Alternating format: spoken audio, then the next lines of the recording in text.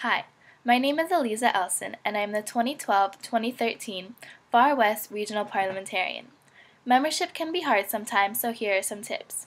Just like your rainbow is a combination of many colors, USY is a combination of many different things. How do you get members, you may ask? My tip is you have to know what each prospective member is looking for. Some people are looking for social activities, some are looking for a place to connect with their Judaism, others are looking for a place to express their need for tikkun olam, and some are just looking for a cool place to hang out. Finding out what each member needs and wants and showing them how USY has that particular activity or aspect is the most important tool in getting to know members.